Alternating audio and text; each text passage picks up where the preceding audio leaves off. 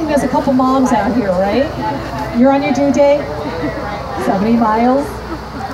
On a donkey. You feeling it? All right, well, poor Mary. Josephine, you tried really hard to find a nice place to stay that night. You and Mary had it, okay? She's about ready to give birth. And all they could find was this barn with these beautiful and cute but very stinky animals. Sorry, what you do stink.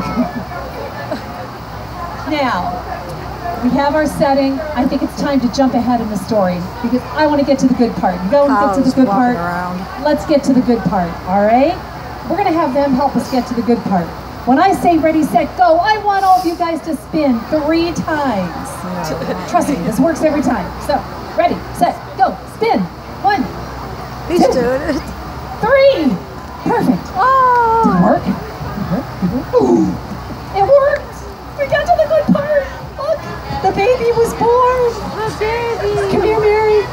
Look at that smile. Yeah, Mary was that happy. She was overjoyed. Cow, get out of the way. Hey, Mary, I got a question for you. Did you know that an angel told you about 9 months ago that this would happen? Sit down. What did the angel tell you about this baby? That his name would be Jesus. Who's Jesus?